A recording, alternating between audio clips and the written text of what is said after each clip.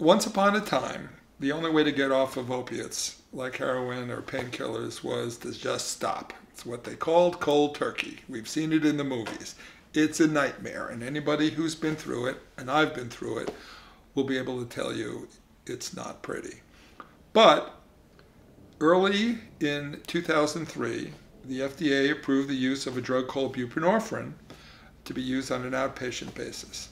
Buprenorphine is the generic drug used in a medication commonly known as Suboxone and Subutex. These two medications are a godsend for people who are dependent on opiates. We're able to detox you off of them without the pain and without the anxiety and without the side effects that people felt using methadone, for example. The innovation that has come in detox as a result of the use of these medications is profound.